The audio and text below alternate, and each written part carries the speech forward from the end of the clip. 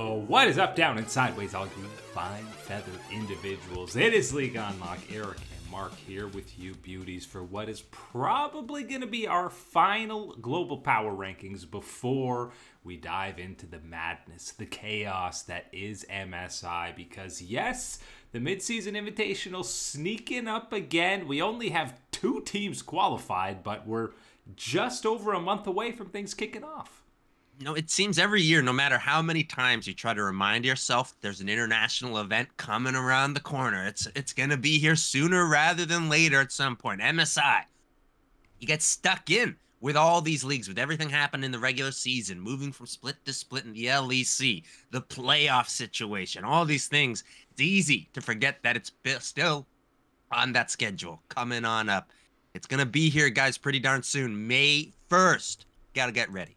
And most of these squads, of course, will not be there, even though they're on that top 20. And as we head towards the playoffs now in the LPL, we got a couple of squads making their season debut on this top 20. And there's a couple, IG now has a bad losing streak. WE's been in a little bit of a slump. So OMG takes that 20 spot. But honestly, those 3 squads could be 20, 21, 22.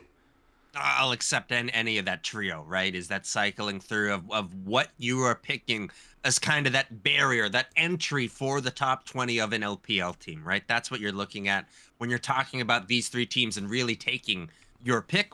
I'm going to roll with OMG at this point. The way that things have gone, kind of, this continued little bit of a slide for IG. I still don't think necessarily slapping the big fraud stamp on them is where we are right now with them. I think NIP is certainly get that ink ready on that stamp is the way you're looking at some of these ones. But you got WE, you got OMG as you laid out. These are the guys that are going to be one of these teams that if you're sleeping on at all in the LPL playoffs, going to make some damage happen. Yeah, it's always, there's at least one that's going to be making a deep dark horse run over in the LPL. I mean, BLG originally did it, and then they just became contenders perennially in the LPL for the next year and a half plus. So maybe there's another squad that'll be sliding into that. Team Vitality is the latest in the swing of musical chairs when it comes to that 3rd team from the LEC. And they've done what you wanted to see from this Vitality team, this split. I think this is one of those ones where it's conservative, but it is that step forward in that right direction, continuing to build off of last split, off of the positives, off the good signs, the sunshine that we saw come through on this team. You're starting to see that in this split. You're really seeing, I think, the bottom lane find their synergy, really find how they're working together, even if you've got a couple of whoopsie moments, but that's how it goes with these players. And then you go to the mid lane, and I think that's really the big strong point for me is Viteo really, again, emerging as that MVP caliber player. That's the important part here for Vitality. Continues to live up to that EU Chovy namesake of just having absolute monstrous CS numbers on multiple different champions. Team Liquid gets a bump back, even though haven't really done anything wrong, but we got to just reward the king of the 8-8 squads in the LPL. That is Weibo Gaming returning to this top 20. Obviously, mostly riding high off that 2-0 series win over GDG. And again, if this is going to be the Weibo Gaming that is going to arrive at playoffs, they're a threat. They are a threat at that situation in the LPL. I don't care how underestimated you want to put them at this point. You see Xiaohu performing like that, turning back the clock again. We had questions whether we were going to see that level of performance from him like we did last year. If he can carry that type of way for this team, they will be a threat to reckon with in the LPL. And they're hoping that they're a bigger threat than those. We're not putting a fraud title, we're putting a sus title on Ninjas in Pajamas. They matched up against top eSports, and listen, it's a tough schedule when you're going BLG into TES to be wrapping up your regular season, and they had avenues, maybe coulda, woulda, shoulda, maybe had a chance to win game 1. They're pushing that bottom inhibitor before TES kind of comes online, but despite not looking so great over the last couple of weeks, NIP, they still have 10 wins. They still have a bye into that first round of playoffs, and you still feel like either WE or OMG, surely they're still better than them, right? I don't know at this point. That's the way it's got to play out. You're looking at this one. I think that's the danger territory in this LPL playoffs. This is where you start, because you've listed out already WE, OMG, that's type of territory. Can you handle it at this point if you're NIP? And you have been on a little bit of this slide, a little bit of that fraud watch. It was a better overall performance against Top Esports today, even if it is that 0-2 in favor of Top Esports. I think this was a good lesson for Mr. Shanji up in the top side. I love my boy, and I think that he is still one of the developing top laners of the LPL. Got a bit of a beatdown by your boy 369. By the way, 369 should be an absolute lock on everyone's ballot for the first team all-pro top laner over Bin, over anybody else. It should be 369 we're talking about as that premier top lane action in the LPL, and that was case in point showcased again today against NIP. The fact that even Kwangdong is a spot ahead of them, we're not feeling great about Kwangdong. This is kind of where the bubble in these rankings of, are you actually feeling good about this team? Because ahead of them are Cloud9, who have the two most polarizing series you could possibly have. After that smackdown of 100 Thieves, we're feeling great about them, and then they get smacked in their own right by FlyQuest. So we need another series. Which Cloud9 is it? Doing enough of these top 20 lists, you learn the ebbs and flow of how these things go. And sometimes you got a top 20 that is filled with the hottest teams in the world. It is all about the power and everyone's looking great. Other times you have, as you just laid out, Kwangdong Freaks as that bubble, Cloud9 just ahead in that situation. This is that territory where it just starts to heat up. You know, it's lukewarm. Maybe it was microwaved a little bit ago type of stuff before. Now we're starting to get it's fresh off the stove. It's ready to go.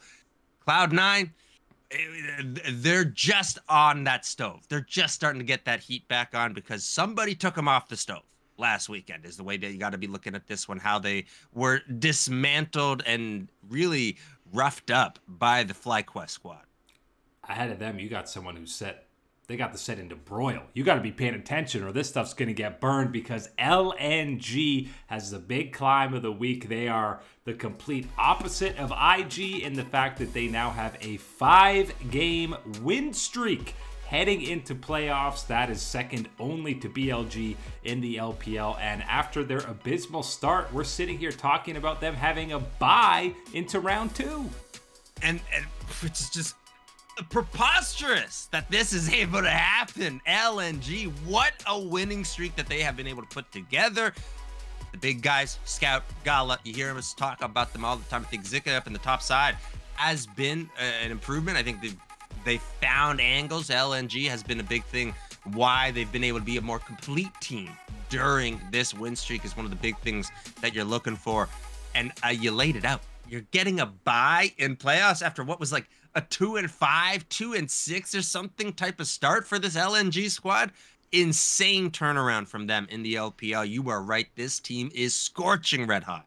And even though it took them almost a full game and a half to really come online and get things rolling against Rare Adam today, Gala, some immaculate team fighting on the Jinx to turn some things around. There was a double ace at one point in this series. So even though it wasn't a clean, calm, collected, easy 2-0 against Rare Adam, the win streak lives on, and we're feeling real good about LNG heading towards these playoffs.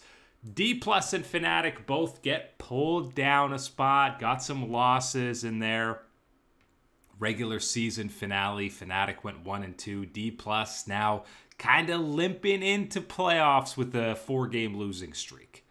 Yeah, it is not the best look for D+ Key. And after at one point, they kind of set themselves up with these last 2 weeks of the LCK, where they either had that prove that we are someone that you're going to have to worry about in these LCK playoffs, or if we are on the outside looking in type of situation. And that's kind of where I feel that's the line drawn in the LCK. D+ Kia, KT on that borderline of will they have a chance to be competitive in these playoff series? Because of how heavy that top side of the LCK is going to be that we're looking at. This is where you find yourself if you are one of these D+ Kia teams. But really, I'm looking at these playoffs for experience for Lucid. That's the biggest thing for me is judging and gauging his level of impact and performance in the series for D+, as you move on and as you look eyes towards, hopefully, a continued improvement in summer.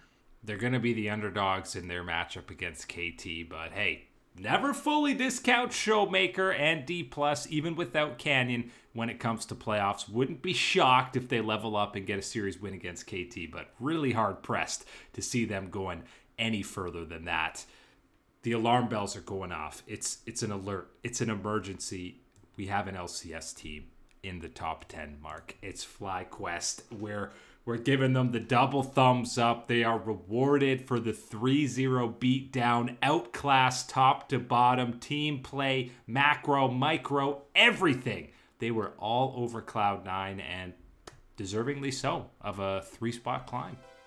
They were so active in that series in making sure that the advantages were going to go their way. They were going to be prepared all the way through top to bottom. Everybody knew the task ahead of them. This was fantastic from FlyQuest. Really an excellent example this weekend. And I think there is something to talk about, some underperformance, some bad things on the side of Cloud9 in that series that leads it to be so much in favor of FlyQuest, but there is no denying, and I don't want to take away any of the appreciation for what was accomplished by this team, by those individual players. I think a lot of people are finally starting to, again, jump back on the Bwipo hype train with what he was able to do and how he was dominant in that series. I don't think anybody should have left the hype train for Inspired and what type of role he can play in the jungle and difference making that he's been able to do. Jensen with one of, if not probably arguably his best playoff performance against Jojo Pion, dishing it out against the youngster. And then you go down to the bottom lane and Busio continues to sprout, continue to develop as that support, and Masu alongside him. We're starting to see more of those signs of that talent that earned him this role on the team. This is a FlyQuest that I can confidently, and there's not too many times, sometimes it's maybe a little bit of the oversell on a North American team. This FlyQuest team, I'm confident in putting in that top 10. And this, I believe this is the first time we've had an LCS team actually crack the top 10. It's been FlyQuest mostly hovering around, but this is the best performance basically in 3 straight games that we've seen out of them in the entire split. So absolutely, I know everyone loves to hate on the LCS, but you got to give FlyQuest the credit where it is due. And now, look how close they are to G2. They were as high as 6 at one point, but now another week where we're not pumping the brakes, but we don't have our foot on the gas, and G2's kind of just coasting, and we're seeing now as playoffs, are we going to step back on the gas, or are we just going to keep coasting slower and slower till we stop? It's a situation where maybe domestic rankings, there wasn't enough that happened, and there wasn't enough, firepower from the rest of the LEC that this was going to be that costly, drop down, demotion for a team like G2. Global power rankings, a little bit different. You do get a little bit of that slide, a couple other squads moving ahead of them because of that sloppiness that we have seen to close out this split before we're heading towards playoffs at G2. But I brought it up when we talked about regional power rankings. Do you buy in that this is the legitimate slump? One of these ones that we see pretty much every year, annually with G2. At some point, they go through some type of stretch where they slump it out, they sort it out, and then you're fine type later on and still one of the top contending teams in the European region. Or do you just say that, yeah, it's a blip. They're going to correct themselves totally fine. They're going to get the best ofs. Eventually, the talent pulls their way through, and it's just another G2 split. Why are we sweating this out? It's that 50-50. Take your pick. I'll accept either one, but G2 does have to accept the penalties of their losses where they slip a bit in the rankings. And the truth is, until they're fully eliminated from playoffs, they're probably not even getting bumped out of the top 10 unless it's a double ELIB loss, which could happen if they play like they did in some of the games this past week, especially the Rogue one. They did not look very good, but fully expecting them to turn things on for that best of. But yes, KT bumps into that 8 spot ahead of them, and they had the head-to-head against Hanwha, who is sitting very cozy in that 6th spot. Even though KT lost that series, at least one, probably 2 of the games. It was just game 3 where Hanwha really ran away with it. But the first 2 were incredibly competitive. KT also 2-0s Kwangdong, so they do enough to get a little nudge towards playoffs. Yeah, and I think when we're talking about KT and where their power level is, it's harder to get hyped about them because of the situation in the LCK with a Gen G, a T1, a Hanwha Life, all these type of things. But KT has done enough to climb out of the little slide they found themselves in midway through this LCK split to get back to a point where you are considering their power level. You're starting to look at these type of things. You're starting to gauge the heat of this lineup, because players like Pyosik has rebounded. BDD definitely rebounded for this squad. All Pyosik needed was more Rammus games. Who knew? And Perfect D of the top side, he's continuing to gain experience, gain exposure in the LCK, and he's showing that, you know what, at the very least, that base level is going to be someone that can compete. Can we push it even further? Only time is going to tell, and more experience for someone like that. But with KT right now, that's where I've checked in with them before playoffs. And again, feeling good about them in their matchup against D+. They will and should be favorites in that one. Sandwiched in between them, FPX wrapped up their regular season series with another win to go to 11-5, and that's a round 3 berth for these guys. Rookie Mr. Milky Way, he's got to wait a week or so until he's playing his first playoff match. And you know what? There might have been a time where people would have questions of whether this would be too long of a break. He'll cool down. There's no way he's going to remain hot. Milky Ways is it. He is him, man. He's going to be there. He's going to be performing for this FPX team. 11-5, as you laid out. We had hoped we would have seen maybe 12-4 from this team.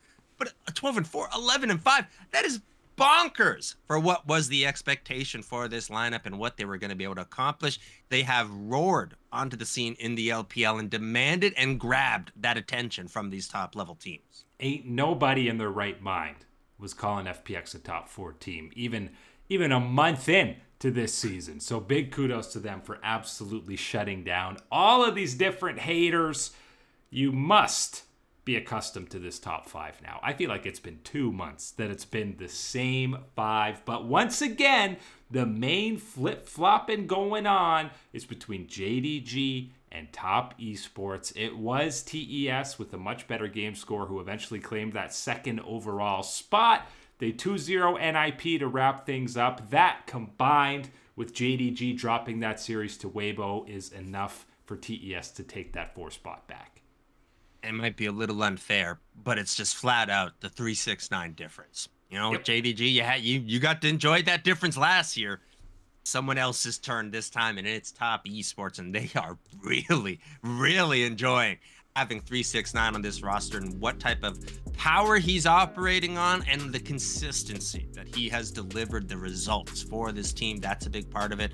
When you're looking at the separation between the two, I think JDG absolutely has shown us that they are going to be one of these elite teams again in the LPL. They're not going to be that runaway elite level team that we saw that they were able to complete as a team with 3-6-9, with Knight in the mid lane, losing those players, the changes. It's not able to equal out to that exact same type of power. There's still a heck of a lot of power there on that team, and you underestimate them in any type of situation, Ruler's going to be mighty quick to make sure that you're in the gray screen simulator, man. And this ain't no slump in regular season, Kanavi. This dude led the way in terms of MVPs among all players in the LPL. So he's coming in fine form for the playoffs. Both of these squads, nobody is going to be wanting to draw or match up in TES or JDG. Ever since T1 dropped that second matchup to Gen G, then they lose to Hanwha, I feel like the hype has so died for this squad after it was so high and they were number 1 on this list for so long. Now all of a sudden it seems like it's a written prophecy that they're just going to lose to Gen G in playoffs anyways.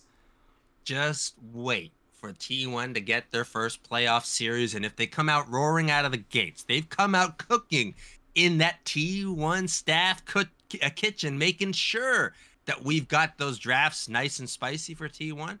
You're going to see a lot of people jumping right back onto that bandwagon because they're going to see signs of the T1 run that was just happening at the World Championship, how they're able to put together these best of series, have the confidence in their pick and read on the meta.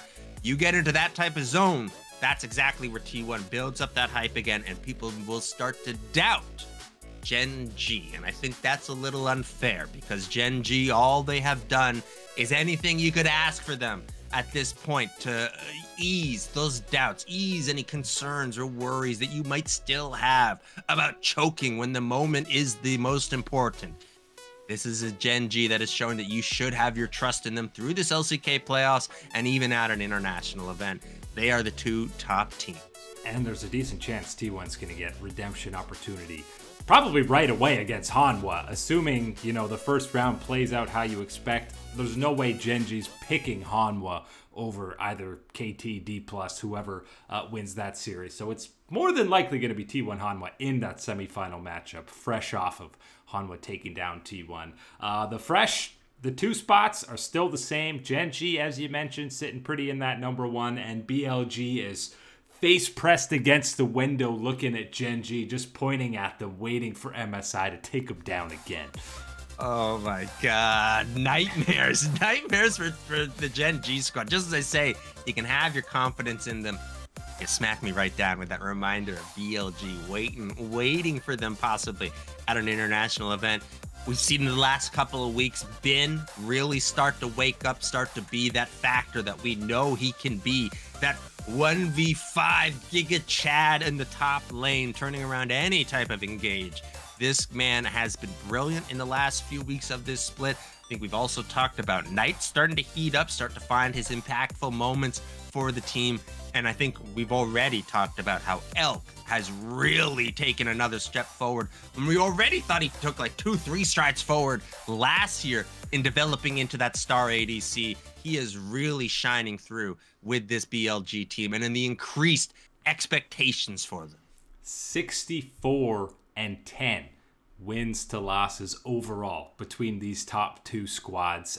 Yeah, obviously 15-1 for BLG, 17-1 for Gen G. Both going to be the overall favorites for this playoff bracket in their respective leagues and will be highly anticipated to be representatives at MSI and showcase their region at another international event. Hope they both get there because they've been so damn good throughout the split. But that is it today for League Unlock. Eric and Mark here with you beautiful people. As always, thanks for hanging, and we will catch you on that flippity flip.